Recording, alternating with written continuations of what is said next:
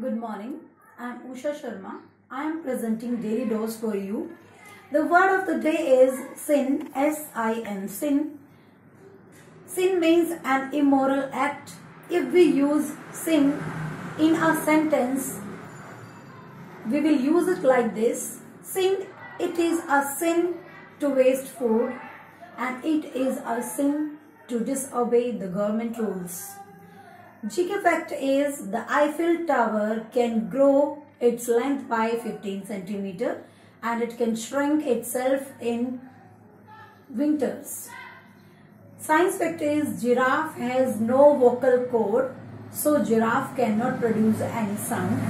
Hindi word is pratiksha. Pratiksha means intezar karna, intezar. And maths, you have to learn table of 9.